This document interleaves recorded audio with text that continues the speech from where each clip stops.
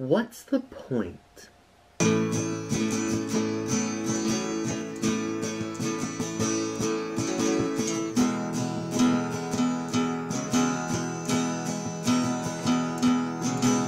The point is that code is not language.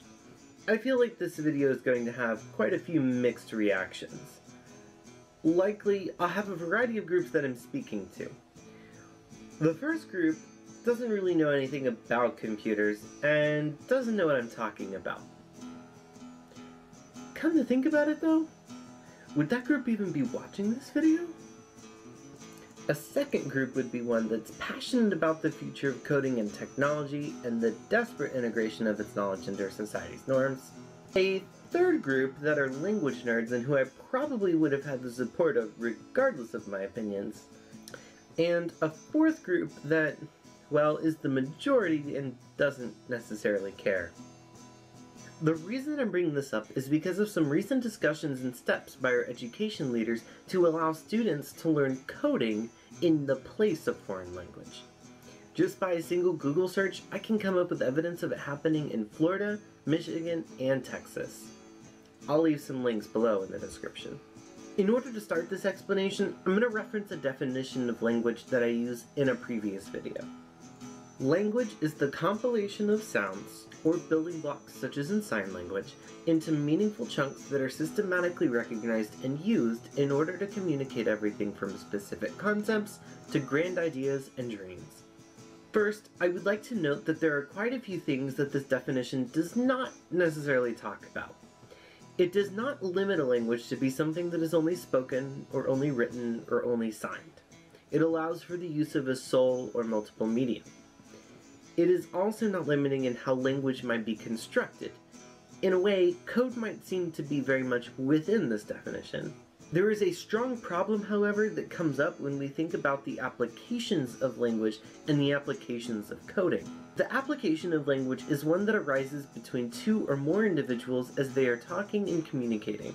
It is pervasive to all subject matter, and it is meant to relay abstract thought and practical understanding. It is not limited to, but is generally used to communicate information to someone else in a matter of seconds, if that. The application of coding is much smaller, in a sense. If I haven't already offended Group 2, that certainly did it. The reason I say this, though, is because coding isn't meant to accomplish everything mentioned above. Coding is meant to stand in for language as an intermediary between cognizant individuals such as humans and binary processing computer chips that need to produce consumable media. It is meant more to convey function rather than meaning between individuals. It is limited, too, between what is meant to stand in for in software and does not replace conversation or knowledge in a daily sense. Processing code for an experienced user might take a short amount of time, and for a non-experienced user, it will certainly take longer, but it's just not meant to quickly disseminate information to other people. The Spanish program at the Florida State University incorporates this into an explanation about why students are required to take a foreign language class as part of the College of Arts and Sciences requirements. Part of the purpose of a general education requirement in the College of Arts and Sciences is for students to challenge their own preconceived personal and cultural frameworks, as well as to further their intellectual development and personal growth. To this end, the study of language beyond one's native tongue pushes students to communicate through different sounds, words, and structures, and it provides an opportunity to gain deeper insight into the practices of one's own and other cultures. In other words, beyond just trying to equip students with a level of language acquisition for whatever purposes the students might have, it is also meant to simply broaden individuals' minds and change the way that they think for the betterment of a more diverse world and society.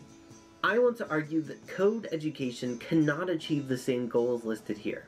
Not only does the application of a coding language look much different than that of a normal language, it simply doesn't compare to the intrinsic benefits of language education. The point here is that coding, aka Java, C#, HTML, etc., are all not languages. Our educators and policymakers cannot willingly substitute an orange for an apple and justify that we get Apple credits for eating an orange. Hopefully this resonates with you. If you like what you heard here, make sure to hit subscribe and like this video. If you otherwise want to see what I'm doing about my attitudes towards language, Go over to Facebook and Twitter to hit like and follow Glottoverse.